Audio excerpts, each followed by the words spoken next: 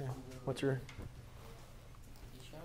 So, if you guys remember last class period, what we talked about was looking at these formulas, right, for an ellipse. And if you guys remember, when we're not dealing with any circle, because this is not a circle, we're not looking into r squared because our coefficients are not the same. So for our two equations for an ellipse, we have to have it equal to 1, right? So that's the first thing we want to make sure is we have our equation of our ellipse equal to 1. So the first thing we're going to do is I'm going to divide by 36 on both sides. Therefore, I have x squared over 9 plus y squared over 4 equals 1.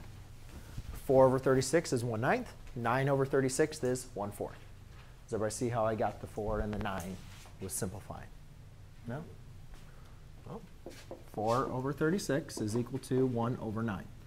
4 over 36 is the same thing as 1/9. But I don't need to write the 1 there. I can just take that away. OK? So now that we have it into our format, we can identify our A and our B. And if you guys remember what I displayed up there is, or at least what I displayed up there is, it's really important to know where A and your B are, because A is the distance from your center to your vertices, which lie on your major axis. So anyways, there's another relationship. Does anybody remember what was larger, A or B in this case? Oh, A was always larger for an ellipse, right? So therefore, A squared in this case has to be 9. So we'll just write that out there. A squared equals 9. B squared equals 4. A equals plus or minus 3, and B equals plus or minus 2. Can we also find the center here fairly easily? Yeah, the center is going to be just 0, 0, right?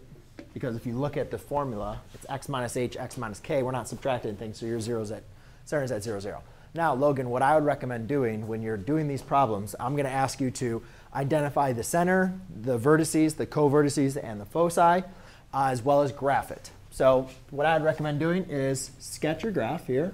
So we have a center at 0, 0, and I'd label that.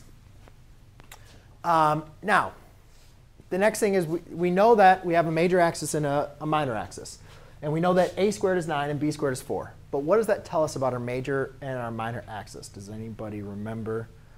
Can we determine, because we have two of them. We either have a major axis that's horizontal or a major axis that's vertical. Does anybody remember how we determined that from last class period?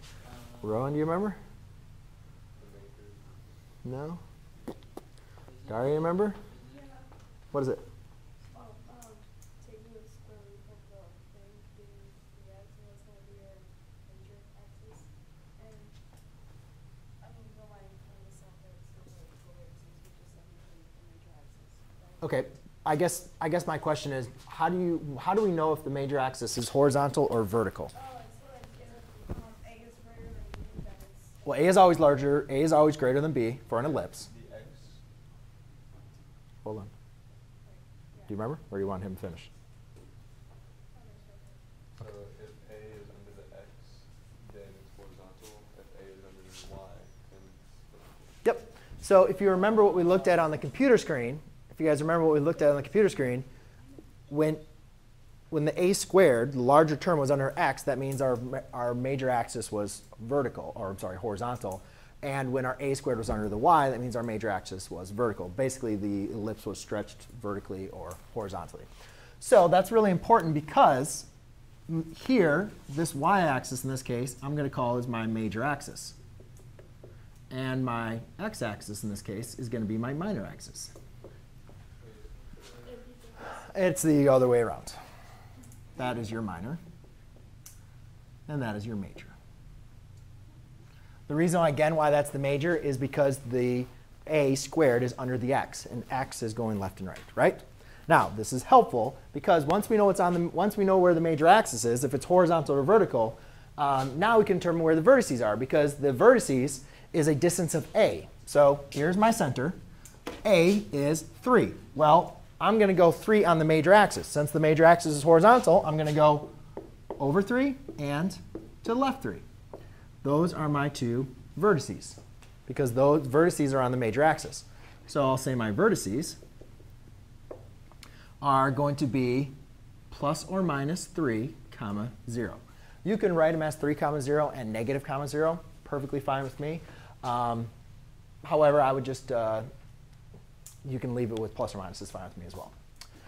The covertices are on the minor axis, and those have a distance of b. So b is 2, so we're going to go up 2 and down 2. So that is going to be at 0, comma, plus or minus 2. And then last but not least, guys, we need to find our foci. And our foci is a value of c, which we know that c squared equals a squared minus b squared. C squared equals 9 minus 4. C squared equals 5. Root c equals plus or minus the square root of 5. Now, here's where, again, knowing the major axis is so important, because the foci lie on the major or the minor axis? Major axis, right? So they have to be going left and right. That means your foci are going to be plus or minus the square root of 5, comma 0. Now, if I was going to ask you to graph them, which I probably will, we need to put this on the mark here. And some of you might say, well, I don't know what square root of 5 is. You can plug in your calculator, but let's save ourselves some trouble. The square root of 4 is 2. The square root of 9 is 3. So the square root of 5 is somewhere in between 4 and 9. Would everybody agree with me? So the square root of 5 is somewhere in between 2 and 3. Yes? That's about as detailed as you guys need to be. So my foci is somewhere between 2 and 3 and left 2 and 3. And then we just connect. And there's my nice little beautiful ellipse. Okay? Beautiful ellipse. Okay? If you think you're so smart.